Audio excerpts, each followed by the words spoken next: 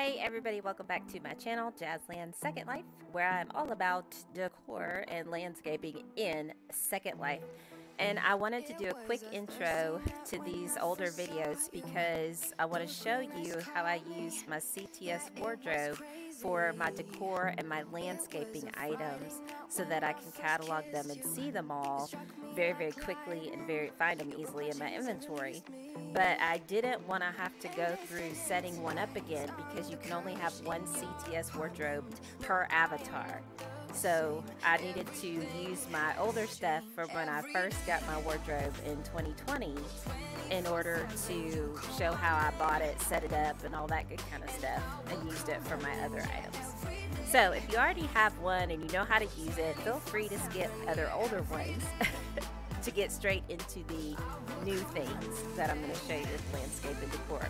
But if you've never used CTS Wardrobe, this is a good introduction to it, at least to show you kind of how I use mine and how to get it set up. Alright, enjoy, and make sure you like and subscribe if you haven't already. I'll see y'all in a bit. Hey everybody, welcome back to my adventure with CTS Wardrobe. So I've been using it a couple months and I've learned a few things. So this is going to be a quick tip video, not a long one, but I've just found some little helpful things as I've been using this that I want to share with you guys. So that's going to be my quick tip videos. I'll throw some of those in this playlist as I find things that are helpful. Alright, so let's look at the wardrobe HUD, which mine is down here. And what I want to show you today is how to lock your wardrobe HUD, because if the HUD comes off when you're changing clothes or changing outfits and adding things and removing things, then nothing will work with wardrobe because you have to have the HUD on. And as you saw in one of my previous videos, totally forgot to put the HUD on. That's why I couldn't find my folders. So let's talk about locking the HUD. The other little thing, if you use that little arrow, see how tiny it makes it? And then you just click on the wardrobe. But anyway, locking the HUD, here we go. So you go to the three little bars and it's going to bring up this menu right here. And we want to go to setup. Setup. Man, why does it keep popping? Let's move it. I'm trying to keep you still to tie it down.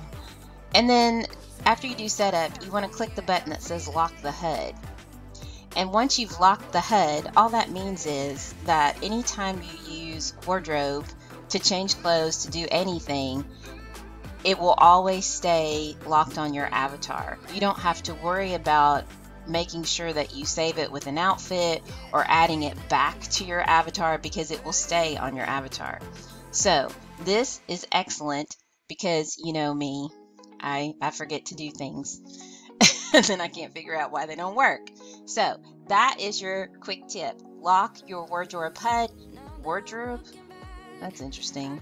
It's early, y'all.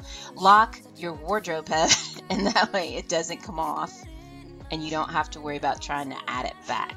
So I'll be making some more quick tip videos, but that's your quick tip for today. Lock your HUD.